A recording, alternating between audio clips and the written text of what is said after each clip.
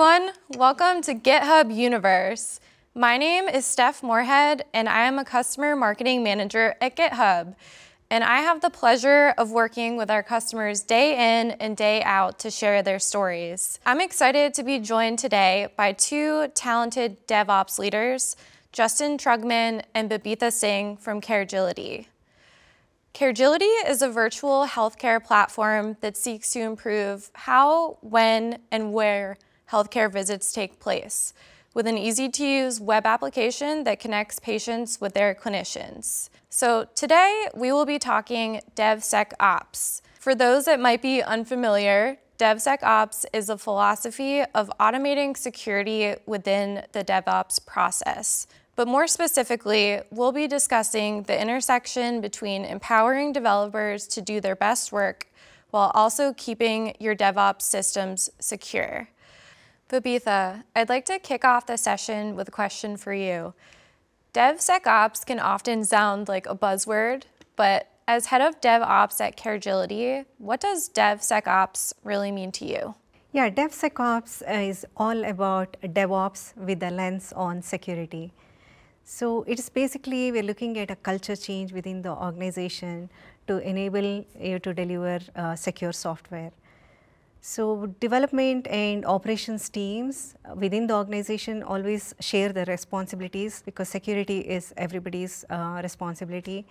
And the goal here is to integrate the security objectives within the SDLC process. And you can do that with using various automation tools. This cultural transformation in any organization is very essential because the developers a decade or so ago, they would release every few times a year, but now there is more need to deploy software very frequently to production. And so that security integration into the SDLC pipeline is very, very important. And similar to how we talk about continuous integration and continuous delivery, we need to have a thought process. It is a continuous security also. That's great. So Justin, I want to kick it over to you now to speak to that cultural transformation that Babitha just mentioned. As head of development at Caregility, you understand firsthand how particular developers can be about their tooling. So why is empowering developers to use the tools that work for them so important at Caregility? So if developers are using tools that are not working well for them, it would result in a lot of frustration, and that would mean developers would end up taking shortcuts to work around the tooling and in the ways that it's not working for them. That frustration would lower the team's morale. The shortcuts would also end up lowering the quality of work that the team's producing. And all of those things that affect them would be an increased risk for the business to take on. By providing developers great tooling and tools that works for them, it makes them more productive, and ultimately it helps the team stay happier, the business develop faster, ship more secure software, and ship software more reliably. Absolutely. So considering DevSecOps at Caregility specifically, it's no secret that the healthcare industry requires some of the most stringent security measures in order to protect highly personal information, which is patient data. So Babitha, can you explain why it's so critical for your organization to adhere to rigorous security requirements? It is very important for us to adhere to rigorous security requirements because if the secrets are leaked, then the hackers can get into our databases, compromise patient information, and that results could be catastrophic. So Caregility being in a virtual healthcare business, protecting patient privacy and data is of utmost importance for us. And while we all know that no application can ever be 100% free of security flaws, but it's very important for all the organizations to think that, how do we minimize the risk as much as possible? And in the healthcare space specifically, there are HIPAA rules that we have to comply by. And if the organizations fail to comply, then they have to pay hefty fine, and also there's unnecessary attention, which will lead to reputational damage and also business losses. So it's very important for the healthcare specifically to take security very seriously. Absolutely. So as I mentioned at the top of this session, DevSecOps means parties who are a part of the application development lifecycle should be just as accountable for the security of the operation as they are for the development. So Justin, how did you know when it was time to empower developers to take security into their own hands? So Caregility is a fairly young company, being around for a little over 3 years. And when we first started, security was a very manual and time-consuming process. And as we started to grow very rapidly and as we continue to grow, the manual process wasn't filling the business needs. And we hit an inflection point a little over a year ago where we could have hired high-level security engineers or information security officers, but we found that these types of roles are typically too far away from the product to make a meaningful difference. So what we decided to do was empower the developers to own security, and we figured the people closest to the problems are probably better suited to solving them. And by empowering our developers, we thought we could more efficiently identify, triage, and remediate vulnerabilities in our platform. This is what kind of DevSecOps is all about. It's about having the culture, the processes, the tooling to enable these self-organizing development teams to own the holistic process of building, releasing, and maintaining software. It's important to have security tooling that not only safeguards your code, but is also consumable and easy for developers to integrate into their own workflows. So Babitha, can you walk us through your experience with implementing GitHub into your development lifecycle at Caregility? Yeah, so our journey began early this year to implement GitHub into our SDLC process. And so Justin and I were looking at various tools, and we decided on GitHub Enterprise. And the first thing that we were noticing is the developers had their source code in various other tools, and we wanted to consolidate all of that into GitHub Enterprise. So then our teams worked very closely together, and the first thing that we did is we enabled the CI/CD workflows using GitHub Actions that comes with GitHub Enterprise. And this helped us to automate the code deployments to various environments, dev, QA, etc. And that really helped the developers to deploy code faster. And the next thing that we were looking into also, we had the third-party audit coming up. And so we were looking at GitHub Advanced Security was at the top of our mind. And so we turned on that GitHub Advanced Security at the organization level. And GitHub Advanced Security comes with code scanning, secret scanning, and Dependabot. And these are great because code scanning showed us all the potential security vulnerabilities and errors in our code.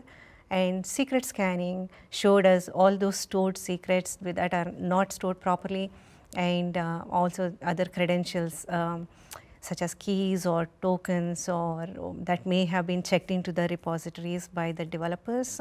And so we were able to identify those. And Dependabot notified us of all the vulnerabilities in our dependencies. And so this helped us to know that those vulnerabilities existed before we merged the pull request.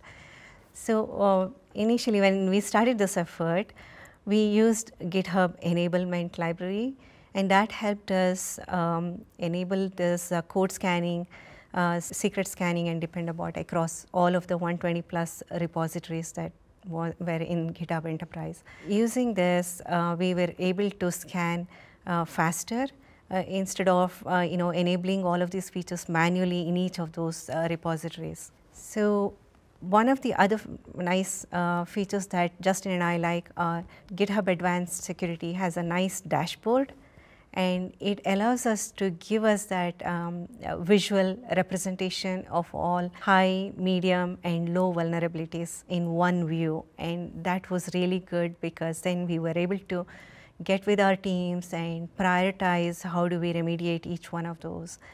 And so once we were comfortable with all of these alerts and the remediation process, then we were able to include this into our GitHub workflow that could run continuously for all of the repositories. That's how we were able to completely remediate all of the vulnerabilities, and then we were prepared for the third-party audit.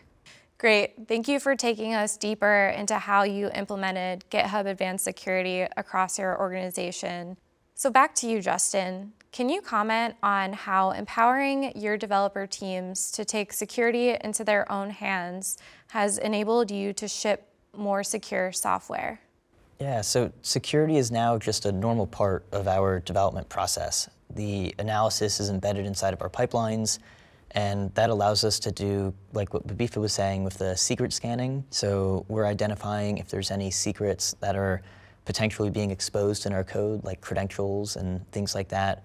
We have the code scanning as well, so it's detecting vulnerabilities in our code. And then we have that Dependabot tool, and what that does is it identifies vulnerabilities in our dependencies, and it allows us to better manage our dependencies. So it automatically fixes some dependencies if it detects a vulnerability, and when it can't actually fix it automatically, it'll then suggest to the developers different ways that they could fix it.